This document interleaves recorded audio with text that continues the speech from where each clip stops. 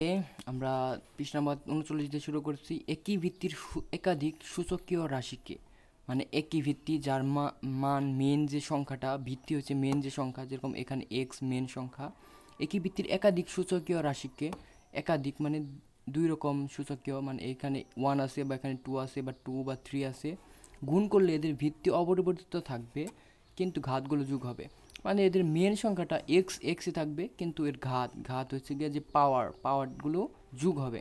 যেমন এখানে x to the power M into x to the power N এর সমান হচ্ছে গিয়ে এক্স এম প্লাস এন, মানে এক্স এম সূচকগুলো যোগ হয়ে যাবে, ঘাতগুলো যোগ হবে কিন্তু এক্স এক্স এক্সই থাকবে, শুধু এম এবং এন যোগ হবে। এরপর আমরা ভাগের নিয়মটি দেখব। ভাগের নিয়মে আছে আমাদের x to the power 3 divided into Y to the power 5 divided by x square Y to the পাওয়ার 3 আছে। এখানে 3 থেকে -2 হবে এবং এক্স 1 থাকবে এবং ওয়াই 5 থেকে ওয়াই 3 বিয়োগ হবে তাহলে 2 থাকবে। এভাবে আমরা দেখতে পারি x to the power M divided by N equal to M minus N হবে। এখানে সরাসরি দেওয়া আছে, এখানে জাস্ট বুঝিয়ে দেওয়ার জন্য বোঝানো হচ্ছে যে এম সংখ্যক বার গুণ আছে। আসলে এটা জাস্ট মেন যে জিনিসটা, এটা আমাদের এখানে এই জিনিসটাই বুঝতে হবে। মানে এক্স এম বা ডিভাইডেড বাই এন থাকলে আমাদের এম থেকে মাইনাস এন, মানে সূচকগুলো বিয়োগ হয়ে যাবে।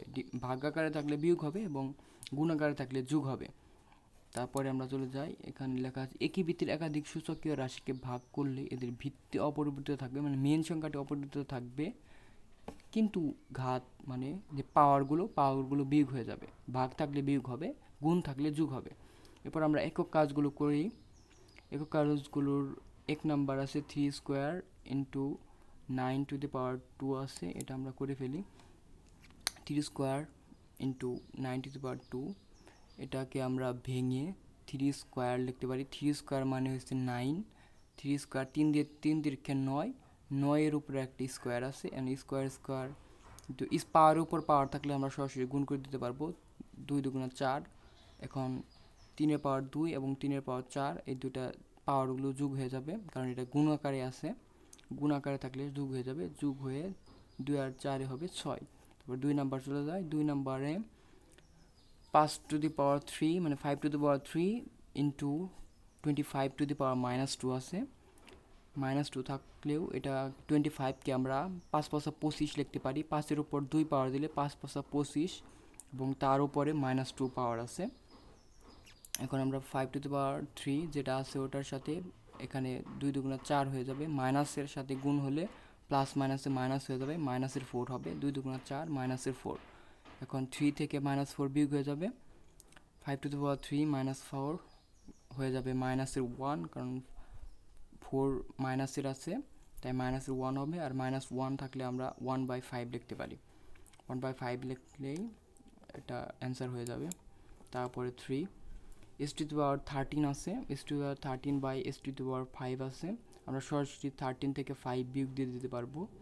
ভাগাকার থাকলে সরাসরি বিয়োগ হয়ে যায়, বিয়োগ করে দিলে এস টু দি পাওয়ার 8 থাকবে। তারপর 4 নাম্বার দেখি। 4 number S to the power 13 T two power -4 S to the power 5 T to the পাওয়ার 14 আছে। এখানে আমরা S13 থেকে S5 বিয়োগ করে দেবো, এখানে ভাগ আকারে আছে এজন্য আমরা বিয়োগ করে দেবো। এস টু দি পাওয়ার -4 থেকে বিয়োগ হবে -14 বিয়োগ দিয়ে দেবো, তাহলে এই জায়গায় থাকবে 8 আর এই জায়গায় -4 আর -14 হয়ে যাবে -18 মানে 18।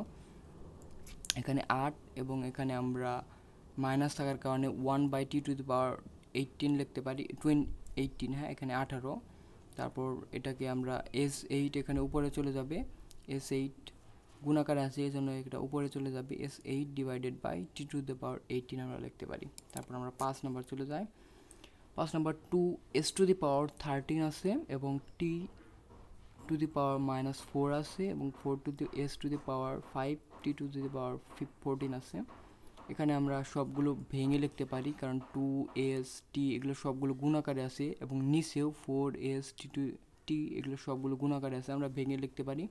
তাহলে 2 আর 4, 4 দুগুণা 2 দুগুণা 4, এখানে 2 দিয়ে যায় তাহলে আমরা ভাগ করে দিতে পারি, মানে কেটে দিতে পারি। তারপর লাইনে আমরা 1/2 মানে হাফ এটার সাথে গুণ এস টু দি পাওয়ার 13 থেকে 5 বিয়োগ করতে পারি, মানে সূচকগুলো বিয়োগ হয়ে যাবে, ভাগাকারে আছে। তারপর উপরে t-4 আছে, এটার সাথে t-4 এর সাথে 14টা বিয়োগ হয়ে যাবে, 14 বিয়োগ হয়ে 18 হবে মাইনাসের, এবং 13 থেকে -5 হয়ে 8 হবে, এবং হাফ থাকবে এই জায়গায়, হাফের সাথে গুণ আকারে আছে। এখানে হাফের সাথে এসটা উপরে চলে যাবে, এসটা উপরে চলে গেছে, এবং t⁻−18 কে আমরা 1/2 লিখতে পারি। এখানে তাহলে 1 এর সাথে গুণ হলে এস 80 থাকবে, এবং 2 এর সাথে গুণ হয়ে 2 হবে, 2 এর সাথে গুণ হয়ে 18 হয়েছে, এবং এস এর সাথে 1 গুণ হয়ে s⁻8 হবে। এটাই অ্যান্সার। আশা করি তোমরা বুঝতে পেরেছ।